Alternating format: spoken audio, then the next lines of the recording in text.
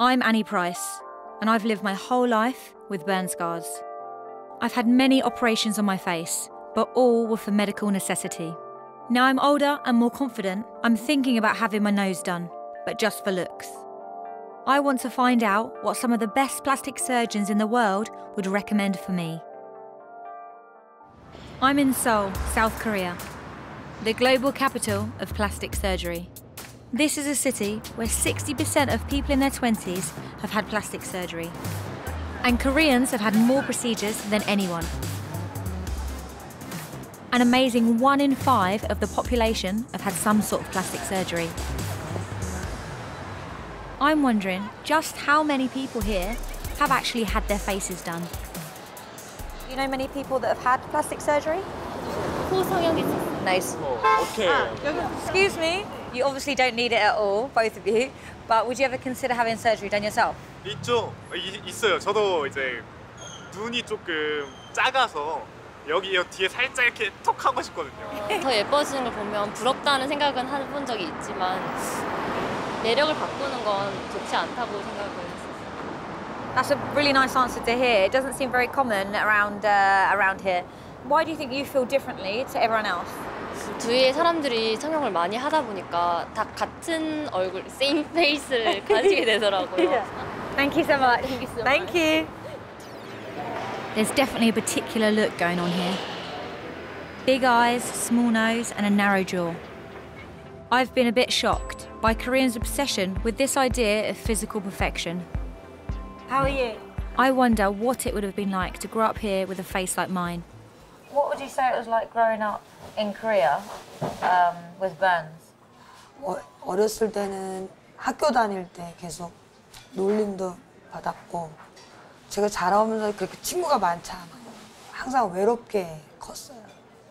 처음에는 내가 정말 우주에서 온 외계인이 아닐까라는 생각으로 부모님도 저를 강하게 키우겠다고 맨날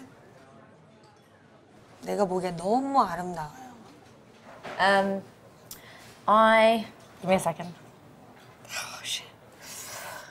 I've always felt, my mum always told me I was beautiful when I was a baby and growing up. So I kind of just thought I was, in a way. You know, obviously I'm not, like, you know, compared to the standards of other people, but I feel lucky that I grew up in an environment where I didn't think that it was necessarily, you know, of more importance than your character. Whether or not plastic surgery is necessary to improve beauty will always be a grey area. But I know from experience that it can literally transform your life. Hello. Now I'm going to have a consultation with Dr. O, one of the most famous surgeons in Seoul. On his website, he claims to be the god of facial surgery. I mainly do cosmetic surgery. Yeah. I try to make it more beautiful. Yeah. But in scar contracture or burn scars, it's more about the functional part. Yeah. And to achieve the aesthetic part, yeah, it is very, very hard. Your nose tip, although there's a little room on the tip side, there's no room on the nostril side. Yeah. The nostril rim, this part has to come down with the whole nose. Yeah. So if there's not enough tissue here, it's very hard to pull it down. So would you not do a skin graft? Would you not have? No, you don't like it? No, I would not do that. You wouldn't do that? If you gain something here, you lose something here. You're right. Okay, you have a good stay here. Thank you. It's funny because I think that I was a bit shocked that I think maybe I wanted him to do like, right, you should do this, you should do that. I thought he was going to say do 100 different things. So I think in a way there's a tiny bit that I was a bit disappointed because he said about, you know, the scar tissue that there's not a lot he could do, which is fair. You know, you know, I think obviously really if I actually gave it a proper thought, that's an obvious thing. The truth about plastic surgery here is that perfectly normal looking people are having really extreme surgery, all in the pursuit of some strange idea of perfection. I'm meeting Viv, who's about to have her whole face reshaped. The shape is quite square, so after the jaw reduction, I would look like more slimmer. Slimmer to make it face. more sharp, yeah. Sharp. I want to get more prettier, yeah. Oh, more prettier? Of course. You're gorgeous already. No.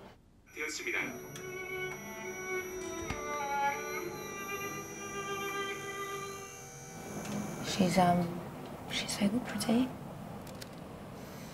The fact that the consultant told her to do those 3 big things, again, it is nice that she's come and he's given her advice, but they're really big operations. She don't need it. Oh, okay, okay. Don't get me wrong, my doctors have even said these are options, but fucking look at my face.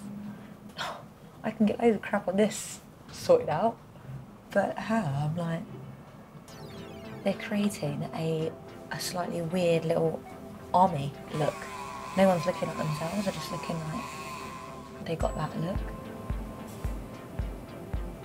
Of course you can do it, but does it need to be done? No, I don't think it does. That makes you think like, who's driving it? Because she didn't really have an idea. She was like, yeah, I just wanted to look prettier. It's a bit sad really, isn't it?